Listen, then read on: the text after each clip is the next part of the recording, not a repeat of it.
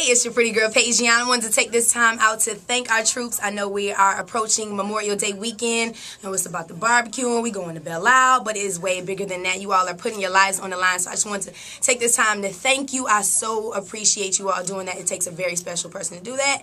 And special shouts out to my sister, Michelle. I love you. She's over in Iraq. Don't worry, I'm going to take care of Amaya when she gets here. So I love you and thank you again for doing what you do. Smooches.